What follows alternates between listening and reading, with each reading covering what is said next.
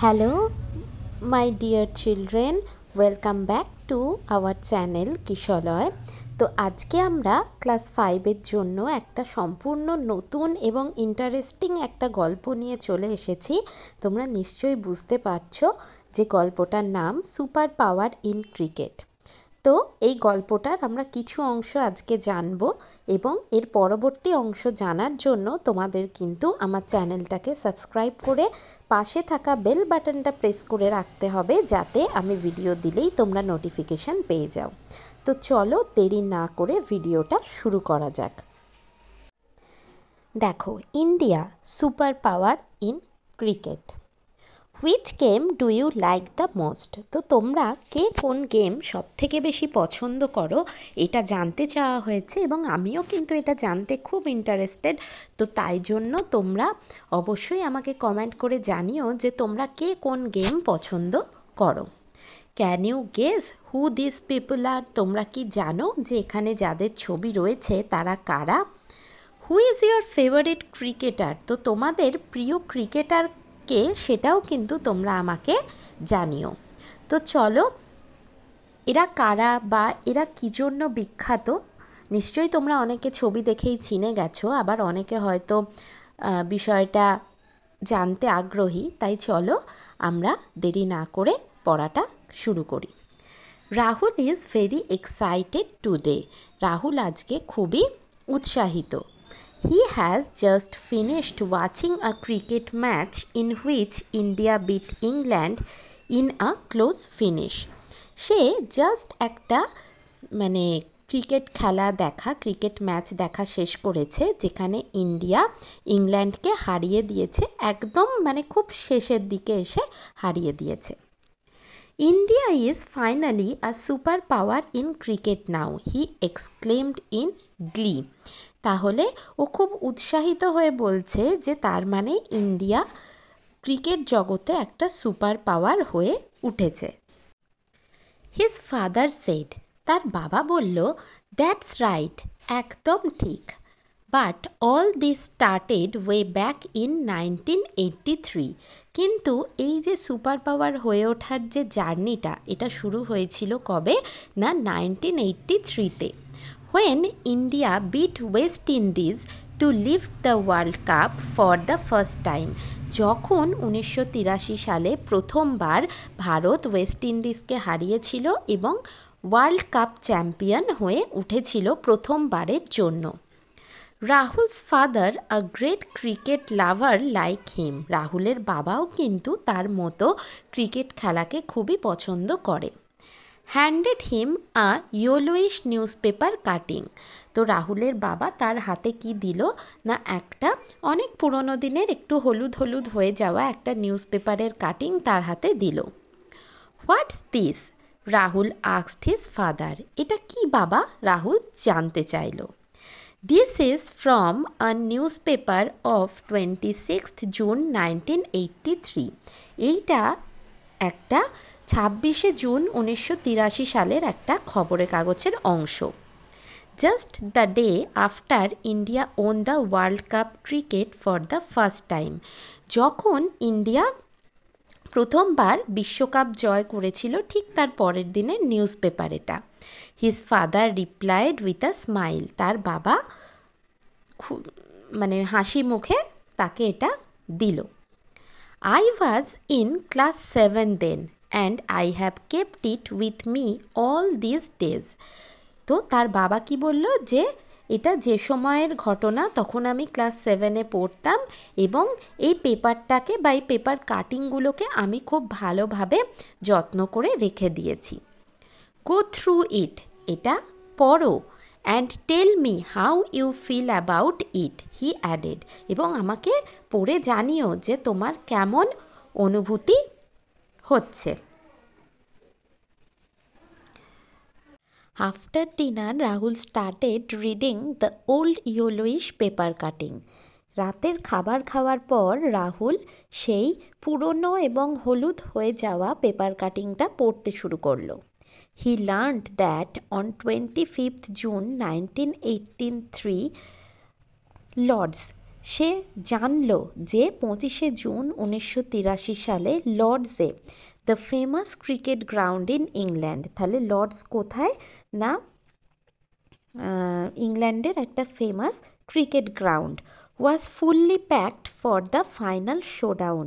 ঠিক আছে, এই ফাইনাল ম্যাচের জন্য সেই স্টেডিয়ামটা মানে ইংল্যান্ডের লর্ড স্টেডিয়ামটা পুরো লোকে ভর্তি হয়েছিল। Thousand of people came to watch the match, অনেক লোক সেই খেলা দেখতে গেছিল। ইট ওয়াজ a grand event after a period of 4 years. ঠিক আছে, এমনিতেই বিশ্বকাপ খেলা কিন্তু 4 বছর অন্তর অন্তর হয়, তো তাহলে এই 4 বছর বাদে সত্যিই এই বিশ্বকাপ খেলাটা ছিল একটা বিশাল বড় event. Since the last world cup final in 1979, ঠিক আছে, শেষ ওয়ার্ল্ড কাপ ফাইনাল হয়েছিল 1979 সালে, এর 4 বছর পর অর্থাৎ 1980, 81, 82, 83, 1983 সালে আবার এই যে ইংল্যান্ডের লর্ডসে যে বিশ্বকাপ ক্রিকেটের অ্যারেঞ্জমেন্ট করা হয়েছিল সেটা দেখতে প্রচুর লোক কিন্তু ভিড় করেছিল। আচ্ছা, এবার দেখো ওয়ার্ড্রোবগুলো কিন্তু তোমাদেরকে খুব ভালোভাবে পড়তে হবে। ফার্স্ট দেখো রয়েছে সুপার পাওয়ার, মানে হ্যাভিং দ্য গ্রেটেস্ট পাওয়ার। ঠিক আছে, মানে বিশাল একটা মহৎ পাওয়ার বা স্পেশাল পাওয়ার যেটা, সেটা হচ্ছে সুপার পাওয়ার। নেক্সট হচ্ছে গ্লি, গ্লি মানে হচ্ছে জয় বা আনন্দ।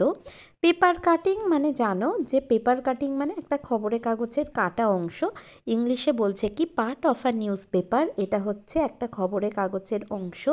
Cut and kept for further reference, যেটাকে কেটে তুলে রাখা হয় আরও মানে বিস্তারিত সেই সম্পর্কে জানার জন্য। ঠিক আছে, আচ্ছা এবার আমরা চলে যাই অ্যাক্টিভিটি 1। তো অ্যাক্টিভিটি 1-এ দেখো কি রয়েছে, let's complete the following sentences, অর্থাৎ নিচে কিছু সেন্টেন্সের কিছু অংশ দেয়া আছে, তোমাদেরকে কি করতে হবে না সেটাকে একেবারে কমপ্লিট করে ফেলতে হবে।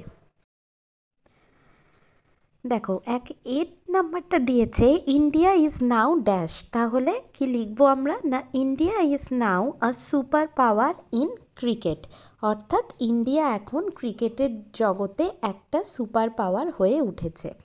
Next number B, India's first world cup victory was in the year 1983, তাহলে ইন্ডিয়া প্রথম ওয়ার্ল্ড কাপ জিতেছিল 1983 সালে। Number C, dash people came to watch the 83 final, কত মানুষ দেখতে এসেছিল না এই দেখো কি লেখা আছে এখানে, thousands of people came to watch the match, তাহলে আমরা কি লিখব না 1000 people came to watch the 83 final. ঠিক আছে,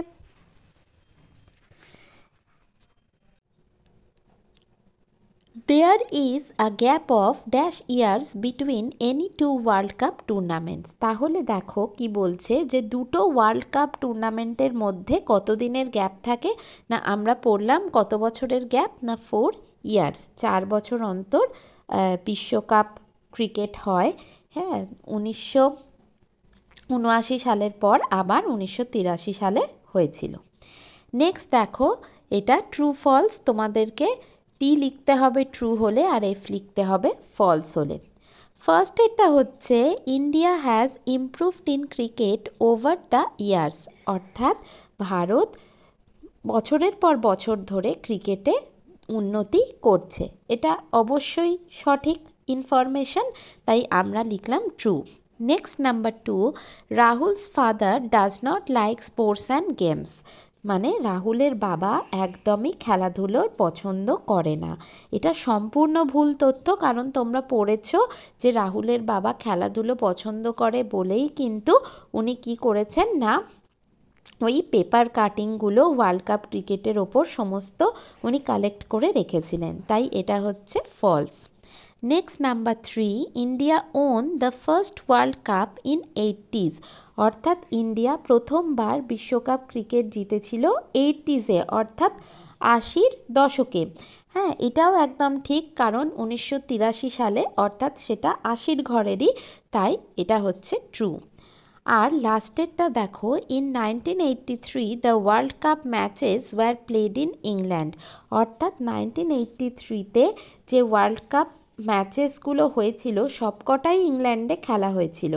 এই তথ্যটা কিন্তু ভুল, এটা কিন্তু তোমরা খেয়াল করো, এখানে বলেছে ম্যাচেস ওয়ার প্লেড, মানে সব ম্যাচগুলোই ইংল্যান্ডে খেলা হয়েছিল, এটা কিন্তু একদমই নয়। ঠিক আছে, যেটা ফাইনাল ম্যাচ ছিল ওয়ার্ল্ড কাপের সেটাই কিন্তু ইংল্যান্ডে খেলা হয়েছিল, তাই ইংল্যান্ডের লর্ডসে খেলা হয়েছিল, তাই এই ইনফরমেশনটা হচ্ছে ভুল, অর্থাৎ এটা হচ্ছে F. In the final India lost the toss. তাহলে ফাইনাল ম্যাচে যে টস হয়, অর্থাৎ খেলা শুরুর আগে একটা কয়েন নিয়ে হেড আর টেল সিলেক্ট করে দুটো টিম দুটো পার্ট নেয় এবং সেটাতে যে জেতে সেই অনুযায়ী খেলা হয়। তাহলে সেই রকম ফাইনালেই কিন্তু ভারত টসে হেরে গেল and wire made to bat against a West Indies team. তাহলে ওরা কি করলো এবং ওদের ইন্ডিয়া টিমকে ব্যাট করতে দেওয়া হলো, ঠিক আছে, ওয়েস্ট ইন্ডিজের বিরুদ্ধে। That could boost of the world strongest bowling attack. ঠিক আছে, তাহলে এই ওয়েস্ট ইন্ডিজের যে বোলাররা ছিল তারা প্রত্যেকেই খুব মানে স্ট্রং ছিল, টিমটার যারা যে বোলাররা ছিল তারা সবাই খুব স্ট্রং ছিল। এর জন্য কি হলো না, ইন্ডিয়াকে সেই বোলিং অ্যাটাকের সামনে ব্যাট করার কথা বলা হলো। The Indian batting lineup crumbled against the Great West Indies fast bowlers comprising of Andy Roberts, Malcolm Marshall, Joel Garner and Michael Holding।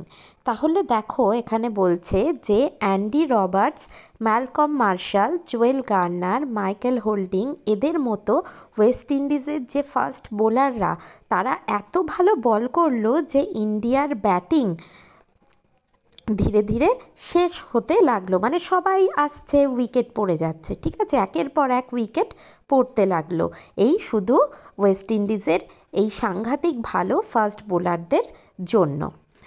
It was only Krishnamachari Srikanta and Mohinder Amarnath.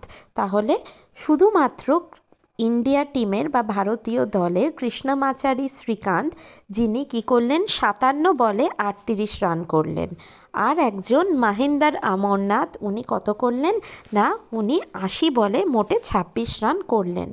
Who at the top of the batting lineup offered some significant fight। এরা দুজনেই একটুখানি মানে batsman হিসাবে একটুখানি ভালো batting করতে পারলো।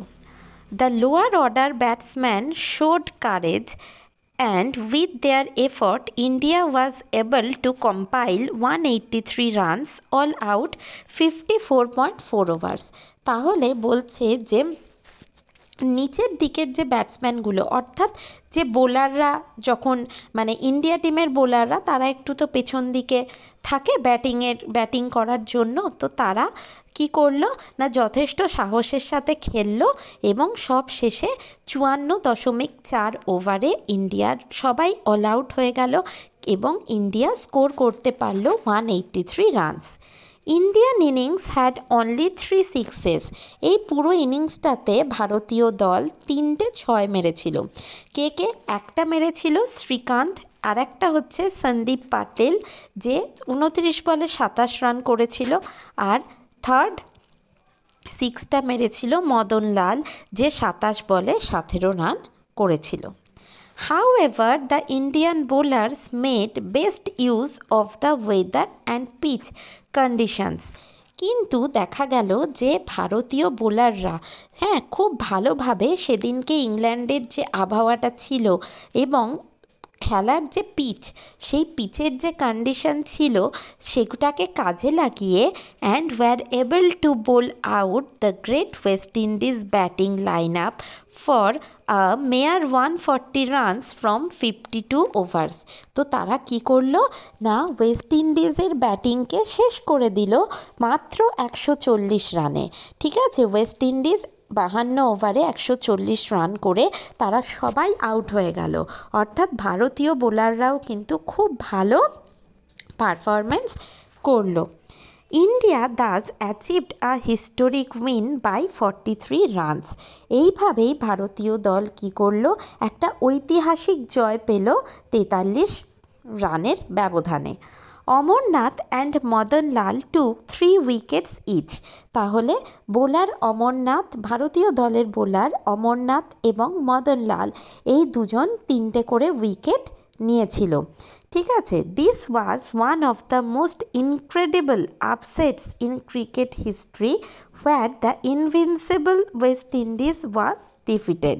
ঠিক আছে, তাহলে বলছে যে এটা মানে ইতিহাসে, একটা ক্রিকেটের ইতিহাসে একটা অবিশ্বাস করার মতো ঘটনা, মানে কেউ বিশ্বাসই করতে পারছিল না যে ওয়েস্ট ইন্ডিজকে মানে ইন্ডিয়া হারিয়ে দিয়েছে।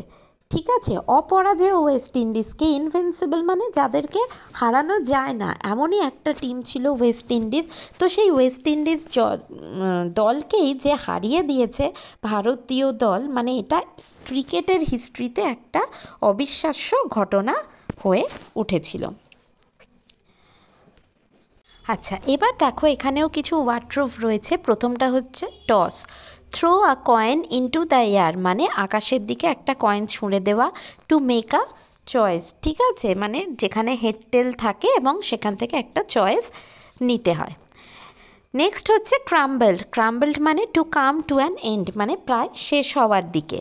কম্প্রাইজিং মানে কনসিস্টিং অফ, মানে বিভিন্ন অনেক কিছু একসাথে থাকাকে বলে কম্প্রাইজিং, মানে অনেক ভালো জিনিস একসাথে থাকা। ইনক্রেডিবল, হার্ড টু বিলিভ মানে অবিশ্বাস্য যেটাকে বলে বাংলায়।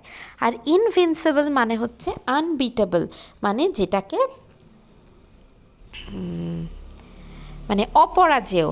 ঠিক আছে, মানে যেটাকে পরাজিত করা যায় না, যা কিছুকে পরাজিত করা যায় না। এবার আমরা চলে যাই অ্যাক্টিভিটি 3-তে। দেখো কোয়েশ্চেন আনসার্স দিয়েছে, বলছে which team won the toss, তাহলে কোন দল টসে জিতেছিল? নিশ্চয়ই তোমরা সবাই জানো। তো আনসারটা কি হবে না, West Indies won the toss, অর্থাৎ ওয়েস্ট ইন্ডিজ টসে জিতেছিল। নেক্সট দেখো question number B, who was the highest scorer for India in the match, তাহলে ইন্ডিয়ার থেকে কে সব থেকে হায়েস্ট স্কোর করেছিল এই ম্যাচটাতে?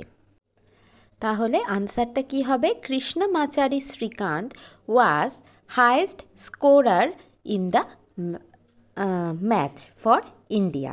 ঠিক আছে, তো তোমরা কিন্তু এখানে এই যে স্কোরটা করেছিল অর্থাৎ কত বলে কত রান, এটাও কিন্তু চাইলে লিখে দিতে পারো। আচ্ছা, এবার এর পরের প্রশ্ন কি আছে দেখে নিই। What was India's total score in the match, অর্থাৎ ভারতের মোট রান কত ছিল এই ম্যাচে? দেখো ইন্ডিয়া স্কোর্ড 183 রানস ইন 54.4 ওভার্স, অর্থাৎ ইন্ডিয়া 54.4 ওভারে 183 রান করেছিল। Question number D, which was the invincible cricket team before 1983, তাহলে অপরাজেয় ক্রিকেট টিম কারা ছিল 1983 এর আগে? তাহলে উত্তর হবে the invincible cricket team before 1983 was West Indies. ঠিক আছে, তাহলে অপরাজেয় ক্রিকেট দল 1983 আগে ছিল হচ্ছে ওয়েস্ট ইন্ডিজ। এবার চলে যাই পরের অ্যাক্টিভিটিতে। এবার দেখো অ্যাক্টিভিটি 4 বলছে provide information from the passage. তো প্যাসেজ থেকে ইনফরমেশন নিয়ে এটা ফিল ইন দ্য ব্ল্যাঙ্কস করতে হবে। Number 1, the 4 fast bowlers of West Indies, তাহলে ওয়েস্ট ইন্ডিজের 4জন ফাস্ট বোলারের নাম লিখতে বলেছে যারা খুবই ভালো বল করেছিল। দেখো একজন হচ্ছে অ্যান্ডি রবার্টস, সেকেন্ড হচ্ছে মালকম মার্শাল, থার্ড হচ্ছে জুয়েল গার্নার, আর ফোর্থ হচ্ছে মাইকেল হোল্ডিং। নেক্সট চলে যায় নাম্বার 2, 3 ইন্ডিয়ান ব্যাটসম্যান হু হিট সিক্সেস, তাহলে 3জন ইন্ডিয়ান ভারতীয় ব্যাটসম্যান যারা 6 মেরেছিল। এক হচ্ছে শ্রীকান্ত, নেক্সট সন্দীপ পাটিল, আর থার্ড হচ্ছে মদন লাল। এবার হচ্ছে number 3, factors that the Indian bowlers utilised, অর্থাৎ সেদিনকার কোন জিনিসের ওপর ইন্ডিয়ান বোলাররা নির্ভর করেছিল বা সেটাকে ব্যবহার করেছিল। ফার্স্ট হচ্ছে ওয়েদার অফ দ্যাট ডে, মানে ওই দিনের যে আবহাওয়া সেটা, অ্যান্ড পিচ কন্ডিশন, অর্থাৎ যে পিচে খেলা হচ্ছিল তার কন্ডিশন। এই দুটোকে কিন্তু ইউটিলাইজ করেই তারা কি করেছিল না সেদিন বল করেছিল। নেক্সট নাম্বার 4, 2 ইন্ডিয়ান বোলার্স হু টুক 3 উইকেটস ইচ, তাহলে কোন দুজন ইন্ডিয়ান বোলার যারা 3টে করে উইকেট নিয়েছিল না, প্রথমজন হচ্ছে অমরনাথ আর সেকেন্ডজন হচ্ছে মদন লাল। এবার দেখো বলেছে match table A with table B, ঠিক আছে? তো তাহলে কি কি হবে না, ফার্স্ট দেখো টেবিল এতে রয়েছে ওয়েস্ট ইন্ডিজ। তো ওয়েস্ট ইন্ডিজ কি করেছিল না বল ফার্স্ট, তাই তো, মানে ফার্স্ট বল করেছিল। নেক্সট দেখো বলছে যে সন্দীপ পাটিল কি করেছিল না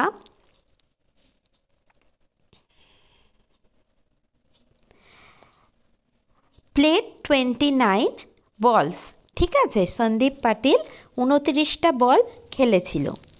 next number 3, West Indies played for, West Indies কত ওভার খেলেছিল না 52 ওভার। আর লাস্টেরটা হচ্ছে দেখো ইন্ডিয়া ওন বাই, ইন্ডিয়া জিতেছিল কত রানে, 43 রানে, ঠিক আছে? তাহলে এটা কলাম এ আর কলাম বি তোমরা ম্যাচ করে নেবে। আচ্ছা, নেক্সট চলে যাই, দেখো নেক্সট যে পড়াটা রয়েছে সেটা আমরা দেখে নিই। দেখো দিয়েছে the most memorable moment of the match came when Kapil Dev, the Indian captain, ran a distance of about 20 yards to take a catch, which dismissed Vivian Richard, the West Indies top scorer. তাহলে এই ম্যাচটার সব থেকে গুরুত্বপূর্ণ moment বা মুহূর্ত কোনটা ছিল না, যখন কপিল দেব কে ছিলেন না এই ভারতীয় টিমের ক্যাপ্টেন। তো উনি কি করেছিলেন প্রায় 20 ইয়ার্ডস, ঠিক আছে? 20 ইয়ার্ডস মানে অলমোস্ট 3 ফিট, ঠিক আছে, ডিস্টেন্স দৌড়ে গিয়ে ক্যাচ ধরেছিলেন। কার মারা বল ক্যাচ ধরেছিলেন না ভিভিয়ান রিচার্ডসের, ঠিক আছে? তো ভিভিয়ান রিচার্ডস কে ছিলেন না সেই মুহূর্তে দাঁড়িয়ে ওয়েস্ট ইন্ডিজের সব থেকে টপ স্কোরার ছিলেন ভিভিয়ান রিচার্ডস। তো তাকেই কিন্তু ক্যাচ আউট করেছিলেন কপিল দেব, ঠিক আছে? আর এটাই ছিল এই বিশ্বকাপ ক্রিকেটের সব থেকে সেরা মুহূর্ত। Amarnath played a vital role in India's win.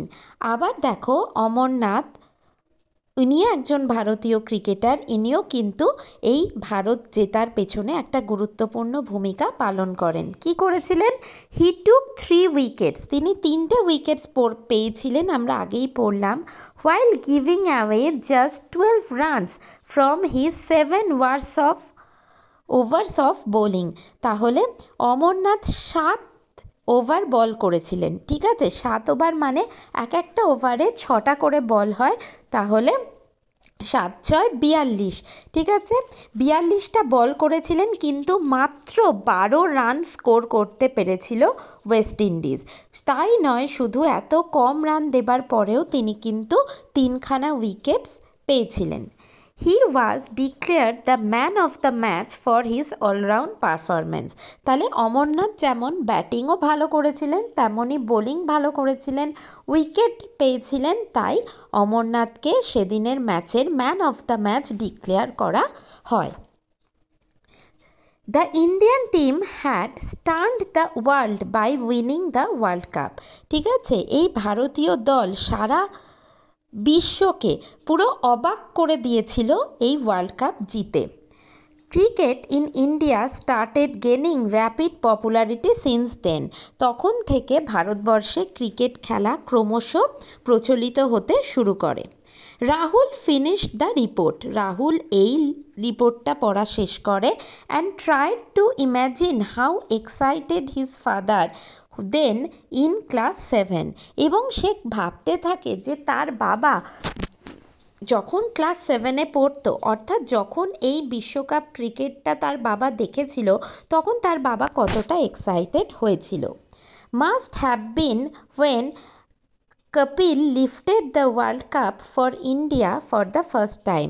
এমনকি যখন কপিল দেব, ইন্ডিয়ার ক্যাপ্টেন, ওয়ার্ল্ড কাপটা তার হাতে তুলে নিয়েছিল, তখন তার বাবার কেমন লেগেছিল। এই বিষয়টা কিন্তু সেই ছোট্ট রাহুল হাতে ওই পেপার কাটিংটা নিয়ে ভাবতে থাকে। এবার দেখো আজকের ভিডিওর যে শেষ অংশ, সেটা আমরা দেখে নিই। সেটা হচ্ছে ওয়ার্ডরোব। এগুলো তোমাদের পড়তে হবে। ইয়ার্ড মানে হচ্ছে অলমোস্ট 3 ফিট, ঠিক আছে? তাহলে 20 ইয়ার্ডস মানে হচ্ছে 60 ফিট, ঠিক আছে? এখানে দেখো এবার হচ্ছে ভাইটাল। ভাইটাল মানে ইম্পর্টেন্ট। স্টান্ড মানে হচ্ছে শকড বা অবাক হয়ে যাওয়া। র্যাপিড মানে হচ্ছে ফাস্ট, মানে খুবই দ্রুত। তো আজকের ভিডিওটা এতটুকুনি রাখছি, কারণ এই ভিডিওটা অনেকটা বড় হয়ে গেলে তোমাদের অসুবিধা হবে। তাই পরের দিন আমরা এর পরের অংশের ভিডিও নিয়ে চলে আসব। সেটা কবে আসবে, কখন আসবে, সেটা জানার জন্য তোমাদের চ্যানেলটাকে সাবস্ক্রাইব করে পাশে থাকা বেল বাটনটা প্রেস করে দিতে হবে, যাতে ভিডিও এলেই তোমরা নোটিফিকেশন পেয়ে যাও। তো আজকের মতো টাটা, বাই বাই।